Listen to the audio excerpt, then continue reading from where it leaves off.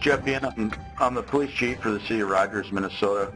One of the challenges we have is that we're a rapidly growing department faced with an ever-increasing call load but decreasing ability to fund staffing levels. So one of the things that we discovered is how could we save staff time and become more effective in what we do so frequently, which is transcription or dictating reports or writing reports. And Dragon was brought to our attention, and we realized very quickly that we could save a tremendous amount of staff time and money as we transitioned over to this product. We have 2 clerical support positions here at the police department. We found on average that they were doing about 35 hours of transcription between the 2 positions every week. And one of the challenges we have is that our in-custody reports on Monday morning needed to be to the county attorney's office at 9 a.m. Staff didn't start till 8 a.m., so oftentimes we were paying overtime for staff to come in on Sundays to type reports, have everything transcribed so it could be down to the county attorney's office in a timely manner. One of the beauties of this transcription system is the ability to have the officers use Dragon to transcribe the reports in real time so that when the clerical staff arrives on Monday, everything is done, the case file is complete. One of the successes that we found in using the system is a need for uniformity. If you allow officers or staff to just type or dictate in any format, you're going to find that your reports don't look the same from day to day. So we developed, with support from Dragon, templates that we ask that the officers use so that our reports basically look the same no matter which officer completed it. So I'm going to share my screen now, and what you're going to see is a basic Word document, and we're using a standard font with some bulleted points here that the officer can easily fill out. And what we did with Nuance's assistance is we developed predetermined fields in the report so that instead of having to use a mouse or use any other part of the keyboard, the officer can merely tell the system go to the next field, and the field will be generated, and the officer can then just use the microphone or their headset to dictate and fill that field in. So what I'm going to do now, this is a DWI report that we use. You'll see on the top it says Rogers Police Department Supplemental Report, and those brackets are our fields. So what I'm going to do is when I say next field, the system will take me to that next field, and I'll be able to go in and dictate the report. So using a headset, I'm not using a handset. Using a standard headset right now, I'm going to go ahead and start this report. Next field, 16007495.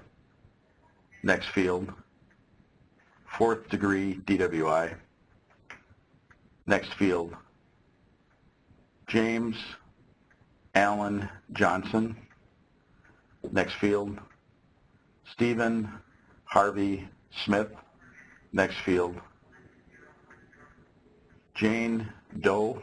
Next field, Minnesota license 123 Adam Boy Charles. Next field,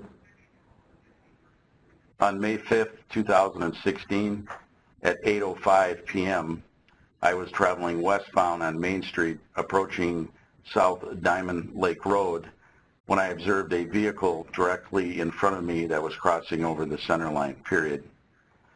I followed this vehicle for a distance of 3 blocks, and noted that the vehicle crossed over the center line 3 times, period. The driver appeared to be slumped to his left, and there was no other person in the vehicle, period. Next paragraph. As I continued to follow this vehicle, I saw that it was operating at approximately 10 miles per hour beneath the posted speed limit, period. The driver continued to brake his vehicle, even though there was no oncoming traffic or other reasons to slow or stop, period. New paragraph. I stopped the vehicle approximately 1 block south of 147th Street, period. I exited my squad and started to approach the vehicle, at which time the driver took off at a high rate of speed, period. So just in that short period of time, I've dictated 3 paragraphs. There are some small things in here I might go back and change, and we encourage our officers to edit their reports. But you're going to see that the accuracy of the transcription was very, very good. And there's very few things we have to go back and change. There are words we use in law enforcement, for example here, horizontal gaze, nystagmus. We had to introduce that to the dictionary. Obviously the system didn't know what nystagmus was. That's not a commonly used word. We also use for our breath test instrument, Data Master or DMT. We've introduced that to the vocabulary so that when the officers use these words, the system will pick it up and know how to spell them. I can continue to tab down through this, talking about details, contact with driver, the driver's license check. The one nice thing about this form is that as the officer is dictating and going from field to field, it's obviously jogging their memory so that they'll remember to talk about the walk and turn test and the one-leg stand and whether they gave a PBT and how the arrest went down. Once it's done, the officer edits it, makes sure that everything is accurate, and then we submit it into our record system. The other option I have outside of that template is to work directly in our records management system. Prior to sitting down to do this today, I actually took a call. I know it's rare for a chief, but sometimes we have to get out of the office and do things. Went over and checked a hazardous incident that had been reported to us. This is a web-based application. This is LETG, our records management system. I'm going to go to the summary portion of that report, and prior to entering this report, our clerical staff downstairs had started the incident for me. But I've gone to the scene, I've examined some things there, and I want to continue to finish this report. I put my cursor in the summary section of the records incident here, and I'm just going to turn my mic on and finish this up. The chief of police responded to the scene, and located the hazard, period. A large culvert which runs underneath the interstate was found not to have a secure entrance, period. Photographs were taken of the culvert and the entrance that leads underneath the interstate, period.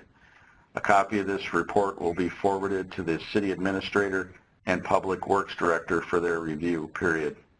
It is suggested that some type of gate or closure be installed to prevent people from accessing the culvert and crawling underneath the interstate and coming out on the north side of the freeway, period.